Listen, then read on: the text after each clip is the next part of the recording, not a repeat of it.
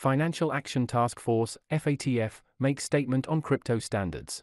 The Financial Action Task Force, FATF, has agreed on an action plan to ensure the timely implementation of global standards for crypto, according to a report that came out of its last plenary meeting.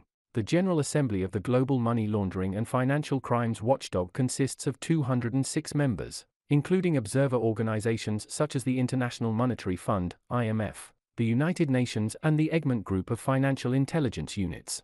FATF announces member countries' failure to implement established cryptocurrency rules in the document shared on Friday. The FATF noted that many countries have failed to implement their standards, including the controversial travel rule that requires service providers to collect and share information of crypto transactions.